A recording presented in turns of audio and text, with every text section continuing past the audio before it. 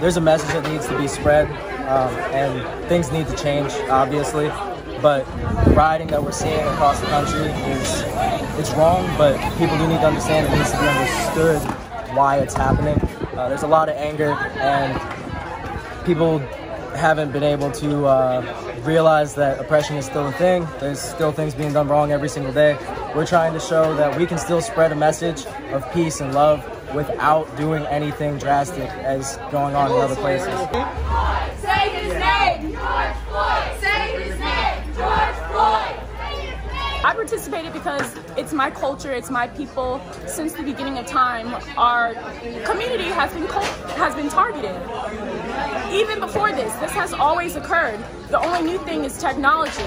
My mom, she would tell me stories about how her father, my grandfather, was constantly beaten by police. He had a brother.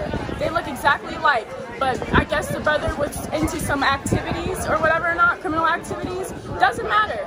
They were constantly beaten, and that's not fair. Like, there's no reason for you to use extra judicial ways to just arrest someone. I just want to use my privilege for good, because obviously I don't know what it's like to be in this situation, but my friends do, and I just want to support them, and I know it's not correct. Deep down, I don't know how another human could do this, but it's just the way I was raised, and I just want to support my friends. This is an incredibly important moment in our history and in our time. It's something that has been coming for a long time. I wanted to come out to Payne Park. I wanted to be with the people of the city and of the community to hear what they have to say.